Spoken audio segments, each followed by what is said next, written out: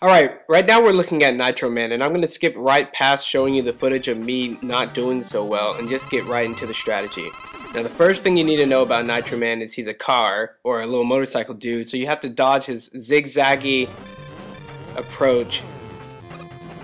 So right here he tries to dazzle you. Just make sure that you look very closely. He's going to try to jump right at your position, so you need to watch out, but otherwise the two buzzsaws on the left and right are going to roll along the ground, so all you really need to do is walk to the side and jump. So that's his second mix-up, or his way of attacking. Just make sure you don't jump too much. Now right here he has 4 buzzsaws on the screen, and it looks all complicated, but all you have to do is jump over the one on the ground and walk under the one that bounces, and it really becomes simple. Let's see it again. Walk away from his homing attack, jump over the one on the ground, walk under that one. But what about this trap? It looks like there's nothing you can do to avoid it, but let's look at what happens if you try to walk away. No, that's not going to work. Let's look what happens if you try to pull the jumping game away from the center of the screen. It looks like that's a very effective strategy, and actually you can pull it far away from the point where that buzzsaw would hit you, and that's the complete strategy. It takes quick fingers, so that's dexterity, especially if you want to shoot Nitro Man in between every jump. But the little bit of knowledge that you gain of knowing how to avoid the buzzsaw attacks and what to look for really calms you down in this match and creates a very effective counter strategy. So right now let's look at what it takes, or what it looks like, to perfect Nitro Man using just the M-Buster in Mega Man. So here's what I'm thinking. Watch out for his opening move. Up, it's the race car thing, easy. Jump shoot, jump shoot, jump shoot. Even though I'm missing, it's not that big of a deal. Walk forward, jump straight up, jump straight up. Jump shoot, jump shoot, jump shoot. Walk forward, jump straight up, jump, walk back, walk forward. Pull the battle away from the center of the screen. Walk forward, dodge his homing attack, straight up, jump straight up, and he's almost dead. You can see how effective this strategy is.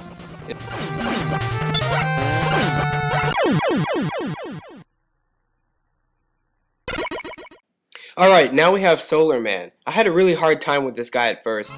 It was really difficult to see where he was going to jump and how to dodge his fireball attacks. But eventually, as you can see right here in this video example, he only has a couple of different variations. He can either jump 1 square, 2 square, 3 squares, or the full screen. And by squares I mean those little sections at the bottom. So knowing that, if he jumps 1, he's not going to shoot a fireball. If he jumps 2, he shoots 1. If he jumps 3, he shoots 2. And then you just need to memorize this little run, skip, run, jump pattern to dodge his homing fireball attack from the ceiling. So really, you memorize the patterns, and this guy really doesn't have much else from that. So one tactic I had to develop in order to conquer this guy is to hang out in the middle as much as possible, because that gives you the best chances of reacting to anything that he might do. And not to be afraid to jump into the space where he just was, and I call that shadowing. So you're trying to be his shadow. So right here I'm in the middle, I do the jump, run, jump, run, jump, run, jump to avoid the homing attacks from the sky. But right here, I'm just hanging out in the middle and walking as closely as possible to him after he jumps, or being ready to bail to the sides. And as long as he doesn't jump to the very sides of the screen, jumping to the sides is a very safe strategy. But you gotta stay light on your feet.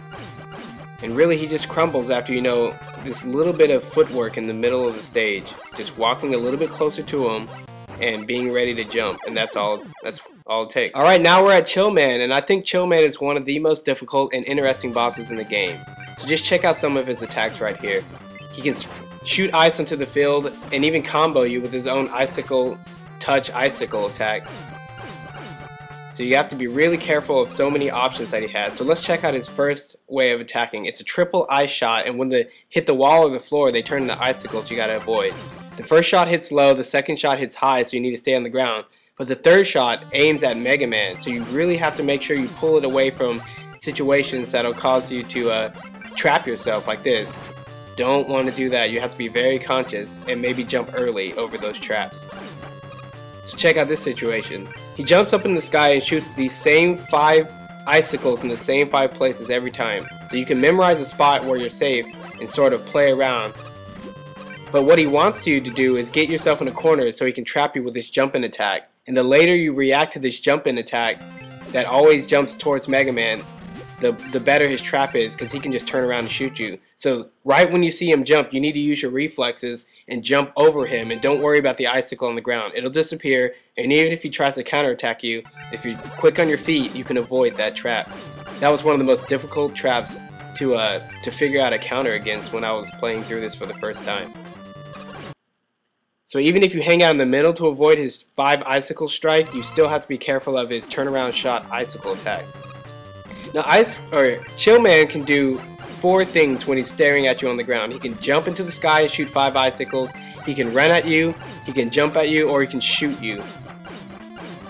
Now whenever Chill Man runs at you in a corner, you need to just assume he's going to jump back into the sky, because the designers didn't want to make a situation where he can completely trap you, because then that would take away from the solvability of Mega Man 10's boss design.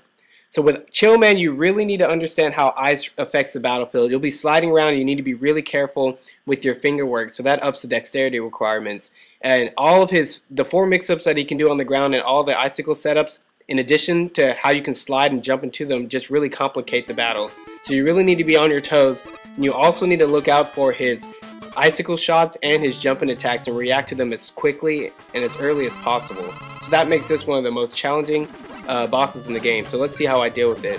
Icicle shot, lead the homing shot away, jump into the space, slide backwards, guess what he does, and watch out for his icicle attack when I jump over. Okay, icicle in the air, just do my plan, shoot the ice in the corner and jump over, anticipate the shot and keep moving. He repeats, don't worry about it, jump over the icicle shot, lead the homing shot away, jump into the space and keep moving. And everything just kind of comes together.